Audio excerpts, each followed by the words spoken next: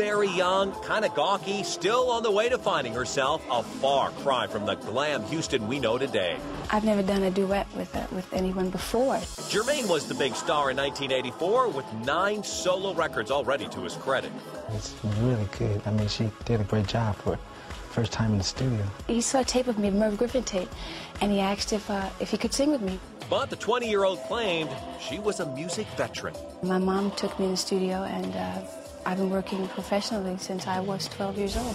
Young Whitney had a lot of fun in the session, cracking up repeatedly, and she already had learned the tough stuff about the industry. It's not all it's cracked up to be. It ain't all the glamour and all that stuff. It's hard work. But here's a shocker. The song, Don't Look Any Further, didn't make the cut on Jermaine's album. Instead, the duet with Whitney was a tune called Take Good Care of My Heart.